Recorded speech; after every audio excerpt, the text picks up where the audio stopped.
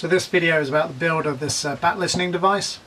I've had this one quite a few years, and just the last couple of weeks my dad has been borrowing it, and he said he wanted one.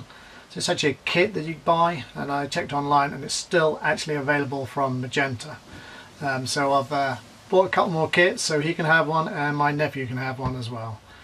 So we'll just go through the build of this following the instructions you get with the kit. So this is all the bits of the kit. You get all the bits needed to make this device, and the instructions are quite clear, and it says start with the resistors. So we're going to fold those up, put them in the PCB and solder those in place. PCB looks really nice, as well marked out. Now the way I do the resistors is I use like a 2mm drill, and I just bend the legs around the drill just to keep them nicely, give a nice radius. That way you won't snap the legs off. This wasn't really going to be a soldering video, but just in case you don't know, what we're going to use is a tin soldering iron.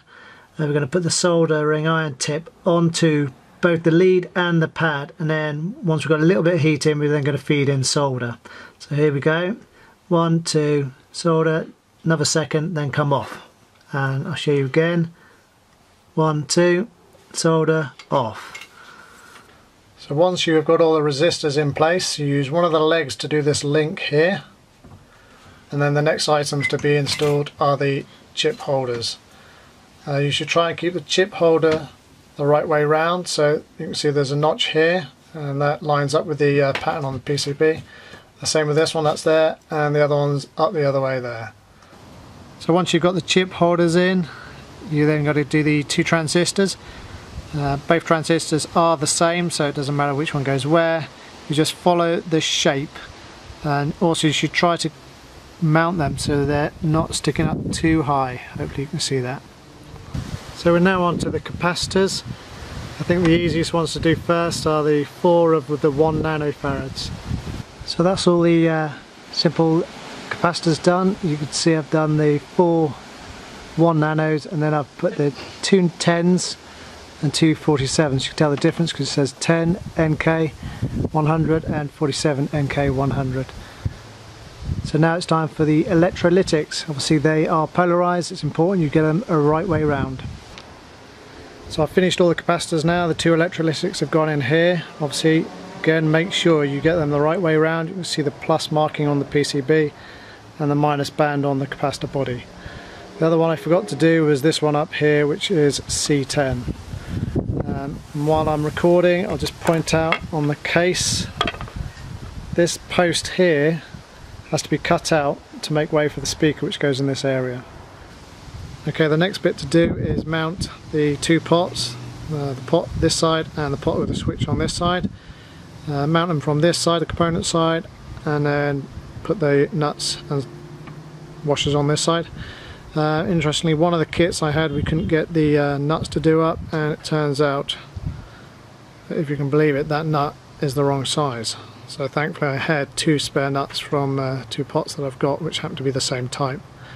It's such a slight difference you couldn't really even tell. So once those are mounted in position, you then solder the 6 pads. So here you can see we've twisted a couple of pairs of wires together, and I've mounted 1 pair onto the speaker, black's on this side, and then onto the jack here, headphone jack. And it says put 1 onto the end terminal nearest the thread and join the other 2 together. Hopefully you can see that. Yeah, I think you can just about see that. So I've connected both the speaker and the jack to the PCB, and the other connector is the battery connector. The negative terminal goes as marked on battery neg. The positive goes to one of the switch terminals here, and then you use a little piece of wire going from the other terminal to where it shows in the PCB. So I've now fitted the little red LED. It's quite awkward to fit this. Actually suggest you solder it in afterwards, but that would be quite awkward as well. So you leave a good long loop, twist it through, because then you can push it back and forward a bit. You can see I've soldered it just on these 2 pads here. So the last bit to do on the PCB is a little ultrasonic microphone. So I've stripped both ends of this cable and tinned the wires. So on this little device you do actually have a positive and a negative. You can see it just cast into the plastic underneath. And on the PCB, one of the pads, see it actually in the sunlight here, the one on the outside here is grounded. So that's where the braid or the outer core is going to go, and we'll call that negative. So we're now putting the kit together in the case. The first thing I've done is I've mounted the speaker, and I've used 2 little bits of double-sided tape here. Not the foam stuff, just normal double-sided tape. I've put it centrally and I've put it so the cable goes upwards. We've got quite a lot of space here, so I figure it's best for the cables to go up. I've temporarily put a piece of foam tape here because you don't want the back of the speaker touching the back of the PCB, because that will cause a short. The other thing we've had to do is for the jack, headphone jack, we've had to drill a hole there. That wasn't in the case. So now we've got the speaker in, we've got to try and carefully mount this. And to mount it you've got to put a spacer on each one of these holes. It's a bit fiddly. It suggests you do it upside down. Okay, so this is the second attempt to mount this board in the case. It turned out to be quite fiddly, so what I've done, you can see I put a little bit of double-sided tape in, and it's where the hole is I've just put a blade through so the screw fits nicely through there and is captive, and when you put the plastic tube on, that also sticks in place, so it should have a bit of luck this time. So the double-sided tape worked quite well. Just be wary that when you put the board in you've got to get that LED in the hole. I'm not too worried about it poking all the way through, but obviously it needs to line up. I can push that through a bit further now. So I've finished putting the whole assembly together. I struggled with the headphone jack here. I ended up using hot glue to put that in place. The threaded section isn't long enough to go through the case and get the nut on. Once I got it glued on, I could then use a soldering iron on top of the nut here to let that melt slightly into the case. Not really that good. So everything's in place, the leads are nicely routed, and the last thing was to put the 3 chips in. Again, make sure you get them the right way round. This one here, the little cutout there is correct. It's the only one that faces down. The other ones face up, and you don't have a cutout here, you have a little dot, which I believe you can see in the picture here. Okay, so this is the unit complete. I've put a battery in, and obviously it's quite hard to test. You should get a bit of a hum from the speaker depending on the volume.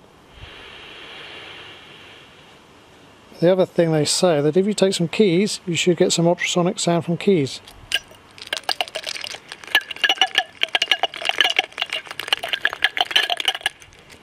So there you go, it seems to work. I get quite a lot of bats around here, so I'll try that again tonight. So overall it's quite a good kit. The only thing I didn't really like was the headphone socket, which didn't really fit, and a couple of the nuts that provided for the pots were actually the incorrect size on one of the kits. Otherwise it's been okay.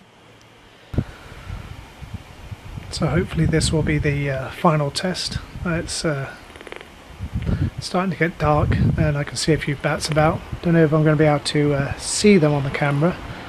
I think we just did actually. But you can definitely hear them.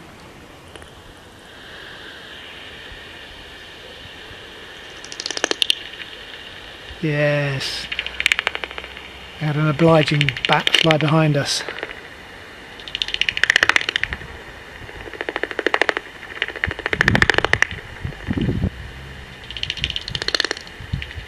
It's flying all the way around us. It's lovely.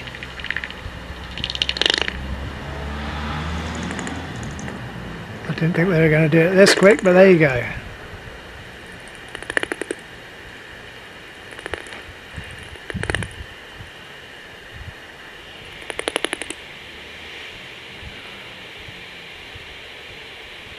And gone again.